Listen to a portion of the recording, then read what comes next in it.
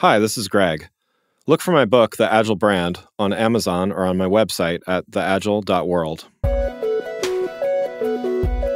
Welcome back to the Agile World. This is Greg Kihlstrom. I've been talking for the last few episodes about what I refer to as the Agile Brand Manifesto in my book. And I based this off of the Agile Manifesto, which was written in 2001 and really kicked off the Agile movement.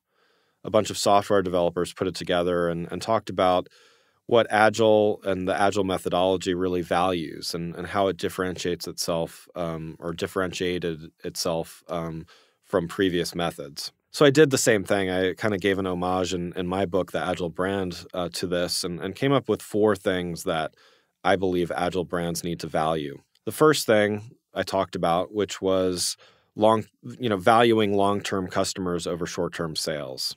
The second thing is valuing dialogue with customers over simply broadcasting one-way marketing messaging. The third thing, which I talked about in the last episode, is valuing staying true to a company's values over doing whatever they can to generate profits. And I talked about how, obviously, with a for-profit company, particularly one driven by shareholders, it's not realistic to say that you're going to make decisions solely based on values and not based on money, but that you can make some compromises, you can make some decisions, and that often making decisions based on values is a long-term investment in not only the company itself, but in long-term customers and even in long-term employees. In this last episode on this topic, I'm going to talk about valuing continual improvement over maintaining the status quo. I think this is kind of an easy topic to talk about in the frame of Agile because Agile really is all about continual improvement. And unlike an Agile project, which may actually have a start and an end, when we talk about Agile marketing or Agile branding, there really is no end. There is really just a continual series of sprints and improvement. And so, embracing this idea of we are going to take things in a series of steps. So, in this case, sprints. We are going to do some work. We're going to measure it. We're going to analyze it. And then we're going to come back at the end of the sprint and say, okay, what worked? What didn't? What are we going to do? Are we going to optimize? Are we going to change anything or not? I've talked a few times about this idea of continual improvement or being agile or nimble doesn't necessarily mean or doesn't mean that we're simply being reactive and making changes on a whim. But it does mean that we are committed to continual improvement. And I think a lot of companies have a hard time with this in practice. I think it's one thing to say, okay, well, we're going to watch things for a few months and see how it goes, and then we'll kind of get things to a nice place and kind of set it and forget it. If anybody remembers that infomercial. But I think what Agile brands and really the brands and companies of the future realize is that, there is nothing but change. Change is the only constant.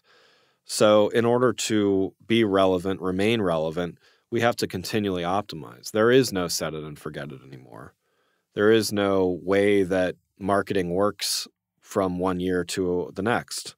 There are new channels, there are new devices, there's new platforms, all of those types of things, as well as audiences change. New audiences have different preferences, generational preferences, life moment preferences.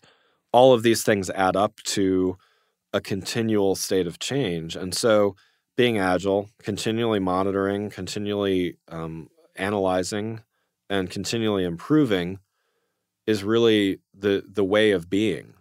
Companies that don't understand that will come to find things like, I work a lot in redesigning websites, for instance. So, one common anecdote when we're either pitching a project or starting a project is everyone says, oh, well, I don't use the website anymore.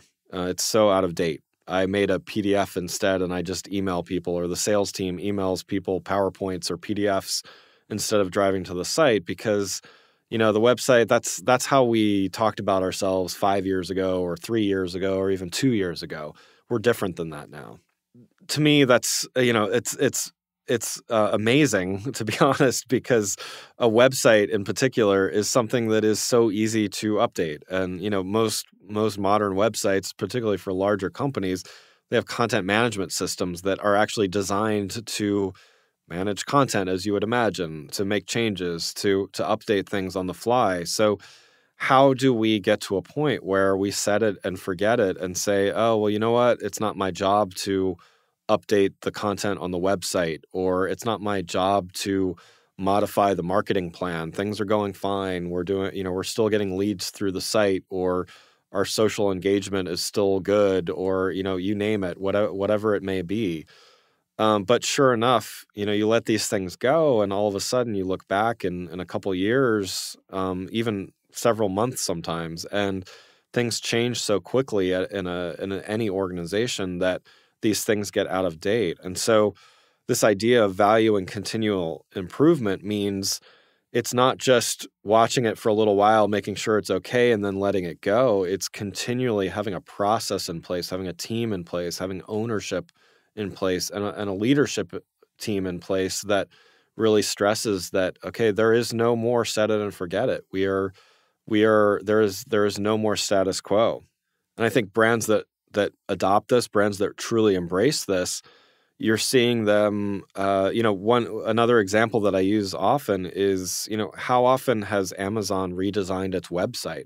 The real answer is it redesigns its website almost every day. It's optimizing things all the time. But a true redesign, I think I want to say it's been almost a decade since they redesigned their homepage and there was a real substantive change. Because what they're doing instead is they're taking small steps. They're optimizing small things like, the placement of buttons on product pages where recommendations are placed. If you actually look at the page design over time, you'll see that, yes, things have changed, but it wasn't overnight. All of a sudden, everything changed and then everyone's confused. I mean, can you imagine the disruption that would happen if you did that? I think Target actually ran into that problem several years ago when they redesigned their site. Why would you do that to your customers, make things such a sudden shift where everything is all of a sudden different overnight when you have loyal customers? Instead, adopt the system of continual improvement over time, and customers will slowly, they'll gradually adopt what you change over time, and it won't be so disruptive to the process. In the next episode, I'm going to talk through a case study of a brand that I really feel like has adopted Agile principles, both really as a brand as well as a company and strategically. Thanks for listening. See you next week. If you enjoyed this episode and found it helpful, please rate the show on iTunes or contact me through my website at theagile.world. You can find my books, The Agile Brand and The Agile Web, on Amazon and on my website at theagile.world.